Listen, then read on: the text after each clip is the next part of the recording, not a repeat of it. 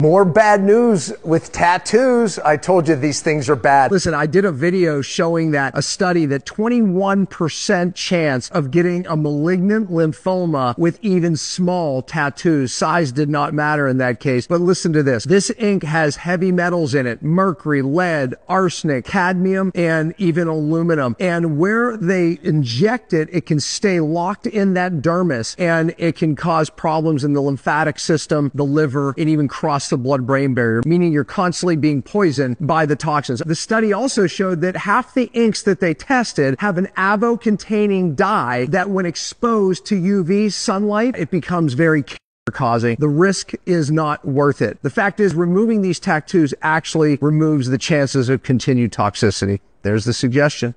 Even small tattoos can be poisoning you. Okay, I did a video on this, okay, but here's what I hear.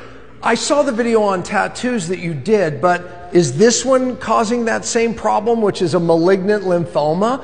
Okay, and there's other toxicity risks because there's an azo dye in most tattoos that when hit with UV, meaning sunlight, it actually becomes extremely toxic to the body.